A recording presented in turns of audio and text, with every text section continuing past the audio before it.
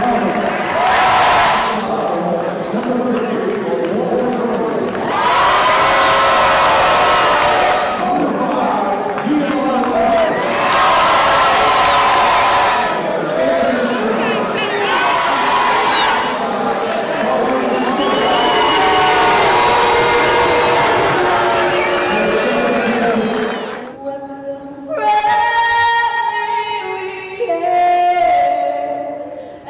the